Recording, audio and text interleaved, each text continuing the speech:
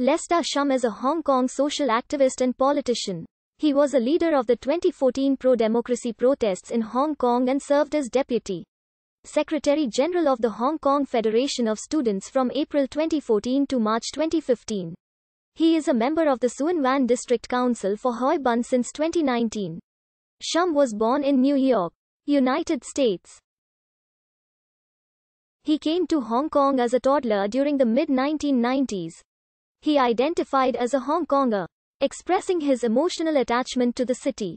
Shum completed his secondary education at Sheng Kung Hui Sang Shu Tim Secondary School before enrolling in the Chinese University of Hong Kong.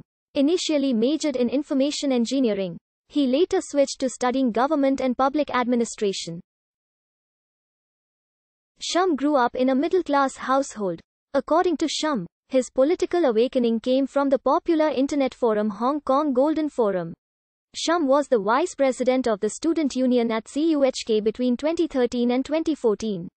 He later became the deputy secretary general of the Hong Kong Federation of Students from April 2014 to March 2015.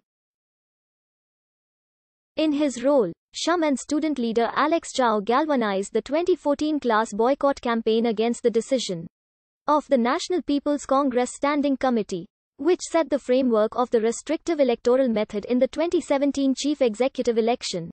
In September 2014, the student movement led to the massive Occupy protests, where Shum was joined by thousands of pro-democracy activists to oppose Beijing's tightening control over Hong Kong. Over the next few weeks, he continued participating in a series of highly publicized sit-in demonstrations, which had been described as the umbrella movement.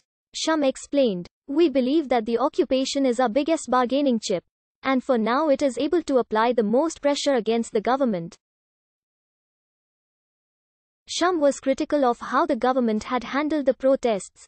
After the Hong Kong police force fired 87 rounds of tear gas at protesters, Shum called for Leung Chun-ying to step down as chief executive of Hong Kong.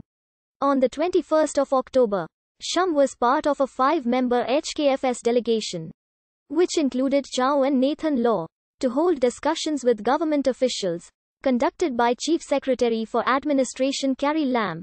The meeting failed to reach a resolution between the student leaders in the government. On the 26th of November, Shum and fellow activist Joshua Wong were arrested during a protest in Mong Kok. The arrest came after police sought a court order to clear the protest site, in which Shum failed to comply. Shum was charged with criminal contempt of court over his participation in the Mong Kok protest, which he pleaded guilty on the 28th of November 2017. In his verdict, he received a 1-month suspended sentence and a fine. As the umbrella movement dwindled in the following months, Shum stated his plans to focus on bolstering his knowledge about the Hong Kong mainland China relations. He reflected, "We will continue to work hard to expand Hong Kong's democracy movement." Shum continued his pro-democracy activism after the umbrella movement. On the 25th of February 2015, he spoke at the Geneva Summit for Human Rights and Democracy with Alex Chow to an international audience of human rights activists. During his speech, Shum maintained his optimism about achieving change in Hong Kong through continuous attention and action. After the 2016 Hong Kong legislative election, Shum found employment as an assistant to localist lawmaker Eddie Chu. In April 2019, he filed a judicial review against and sought an injunction to block the government's planned transferal of a prime central harbourfront site to the unfettered control of the Chinese army. The action followed long-running public concern at the proposed transfer, and Shum stated the government's undertakings contradicted the public access and usage of the harbourfront.